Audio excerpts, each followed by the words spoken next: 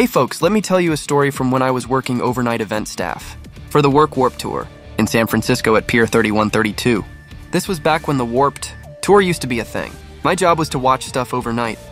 And one night, my coworker and I were working at one of the main entrances. Nearby, there was a local restaurant and bar called High Dive Bar, about 60 yards from where we were. We saw two men throw one person out of the bar, something you'd see in a Wild West movie.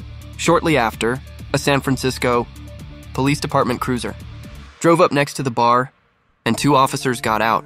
One of them handcuffed the person, who was tossed out, and let one of the guys in the bar punch him in the face. It was a disturbing sight, and when I yelled at them, the guy who punched him yelled back at me.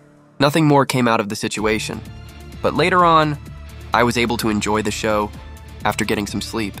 However, I found out that the guy who got punched was looking for witnesses, so I gave him my information in case he needed it. I was never contacted about it again. This incident made me wish I had a camera to show the world how cops treat regular people, giving me reasons not to trust them. Cops are not your friends. They're just there to find ways to put you in jail. This experience reinforced why it's important to always film the cops. Just a reminder, my story is true. And this really did happen.